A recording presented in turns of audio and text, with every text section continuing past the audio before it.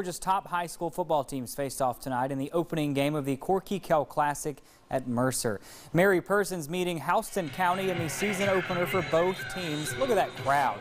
Georgia quarterback commit Jake Fromm tearing up the Bulldog defense early on. Scoreless in the first quarter. He finds Kamar Robinson over the middle. Look at Robinson make a few men miss, work his way deep inside Mary Persons territory. A few plays later, Fromm to Amari Colbert. A recurring theme on the evening. Extra point made it 7-0.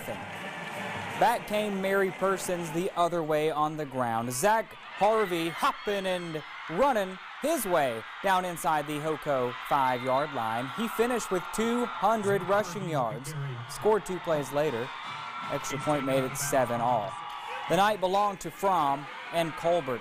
Here they hook up again for a touchdown. That duo combined for 4 of them in the first half. Fromm throws for 414 yards, and HoCo wins its season opener 26-14. Jones County taking on Lee County in the nightcap. JoCo averaged 35 points a game last season, thanks a lot to quarterback Bradley Honeycutt, who's back this season. Lee County averaged 34 a game, but a bit of a defensive struggle tonight. Still scoreless midway through the second quarter. Giavante, get his name right, Daniels scores the game's first touchdown.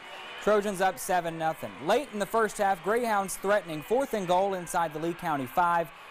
The snap over Honeycutt's head.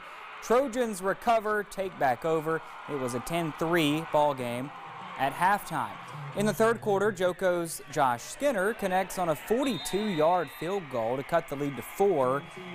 That's as close as the Hounds would get. Lee County hangs on to take them down 20-13.